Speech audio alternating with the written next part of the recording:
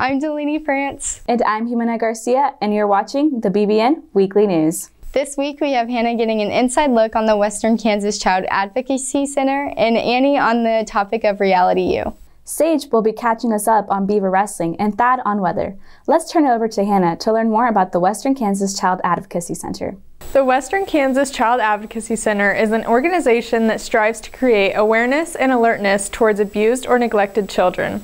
Their goal is to create a safe and comfortable environment for these children. I spoke with Haley Knoll, the development director here at the Scott County CAC, to find out a little more information.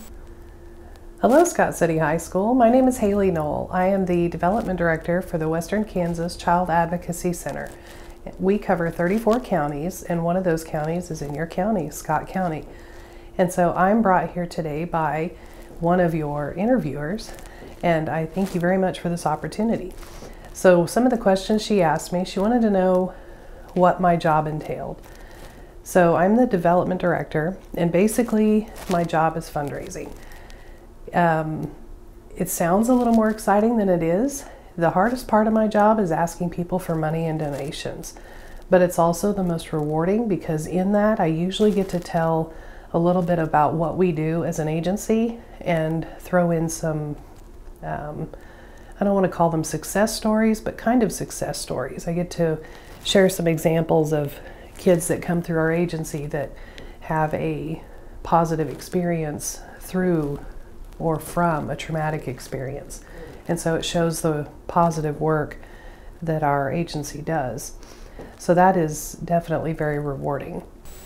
Starting with a forensic interview, the WKCAC will then refer the child or their family to the appropriate services. What made me pursue this job? I've been in this work for about 20 years in the form of victim services. I started out as a police officer in Garden City, Kansas. I retired as a detective, and my forte there was people crimes, sexual assault, domestic violence, that sort of thing. And in that, I worked a lot of child abuse cases in the form of physical and sexual abuse. So my career progressed. Once I left law enforcement, I went into adult victim services, and now I'm in child victim services. And it's really just been a passion of mine to pull anyone or help anyone out of an abusive situation, especially kids who don't have a voice. This organization was started by Kelly Robbins and David Filer in 2004 and has since then been a helpful addition to Western Kansas counties. Something that people need to realize about our agency, the Western Kansas Child Advocacy Center, we provide services for about 800 kids a year. That's a lot, and that is within our 34 counties. And that ranges anywhere from physical abuse, sexual abuse. Those services start usually with a law enforcement officer or Department of Children and Family, DCF, and those referrals come through our office in the form of, hey, basically this kid needs help, whether it be for prosecution or for therapy. Our agency has licensed therapists. We also have a doctor that does exams as needed. And so our agency does a lot more than what people really realize. And if you haven't seen our agency, come by and take a look. It will blow your mind. And I think you may have an understanding as to why kids leave. And sometimes they ask, can we come back? And they can come back anytime they want to or need to. The most rewarding part of my job is stuff like this.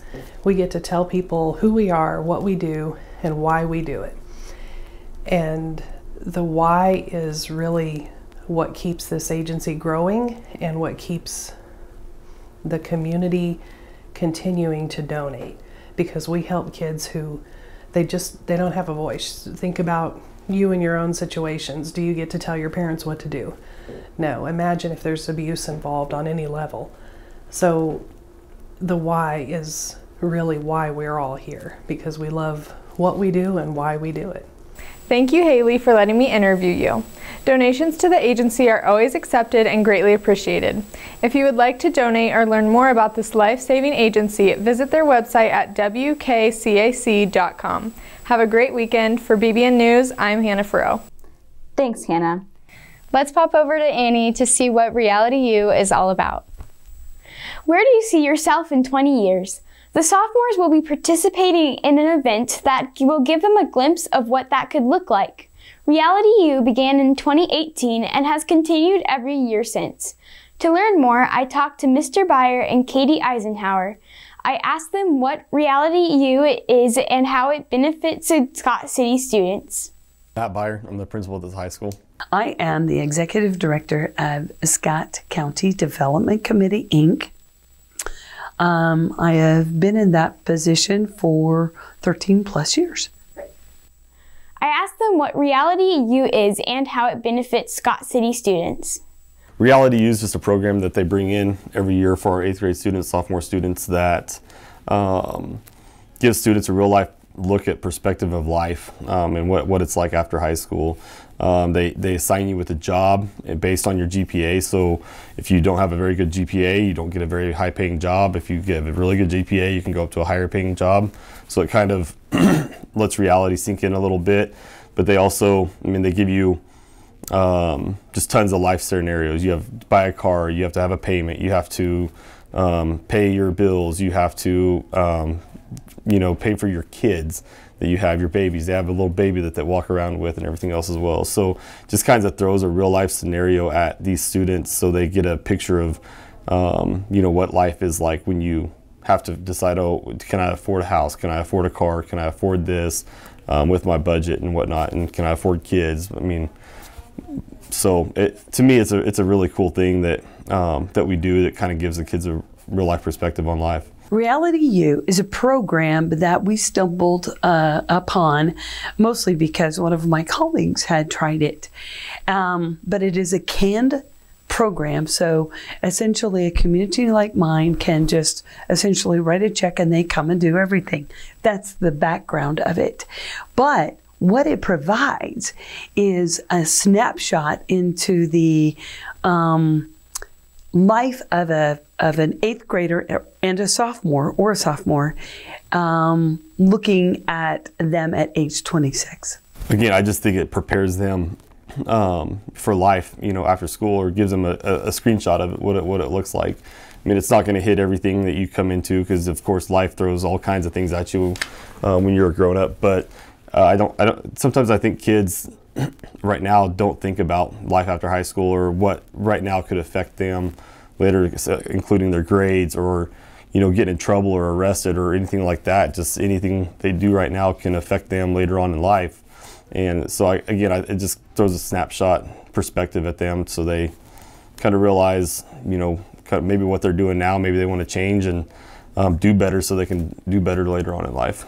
It's a reality check and a little bit of a snippet of what life is really going to be like so that they're just, not procrastinating quite so much, not being so needy. Maybe become a better employee for your employer too, because you understand what he's having to go through to pay you. I also talked to Adam Kadavy, a member from the community who volunteers for the Reality U event. I asked him about why he volunteers for the event and what feedback he received from students. I chose just to kind of help with kids in the community and help out and just kind of be a part of it. And it's part of a good community service to be involved with. About the only feedback I do have is during the sessions there, and it's amazing how much the first time around, the 8th graders, how difficult it can be managing a budget. And then the sophomore year, it's a good reminder. Oh yeah, and it's a good learning lesson on budgeting for everything, and even when you get older in age, you still have to do that, and it's oh yeah, I need to do that. I need to save some money back in case of emergency. And for BBN, I'm Annie Talbert. Thanks, Annie. Now we have Sage giving us updates on Beaver sports.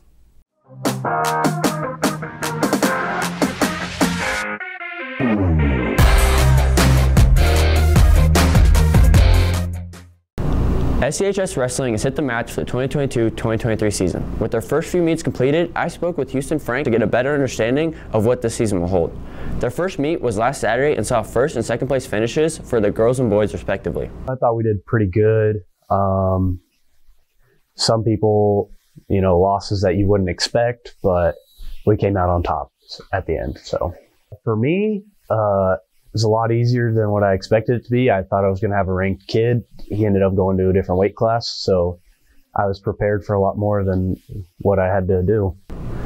The team has showed great effort, hoping to repeat and expand on last year's success. Some good things. Everybody gets along. We don't have any problems. We work hard at practice every day. We just keep getting better every day. With the first couple meets out of the way, all eyes are on the remainder of the season. Big tournaments like Lexington, Abilene, the Rocky Welton, those are always just fun tournaments. For the team, win regionals. For myself, win regionals. It'd be nice if we could qualify everybody for state, and for myself, I guess, get as far as I can at state. The team as a whole looks forward to a great year, and make sure you get out and support them. With that, for BBN, I'm Sage Checkline. Thanks, Sage. And to wrap up this week's newscast, let's hear from Thad about this weekend's weather. Looks like there are a few clouds in our future this weekend. Today is going to be cloudy with a high of 53 degrees and a low of 25. Saturday is going to be sunny with a high of 55 and a low of 24 degrees. Sunday is partly cloudy with highs around 57 degrees and a low around 35 degrees. For more BBN weather, I'm Thaddeus Butler. Thanks, Thad. And with that, I'm Jimena Garcia. And I'm Delaney France. Have an amazing weekend and go Beavers.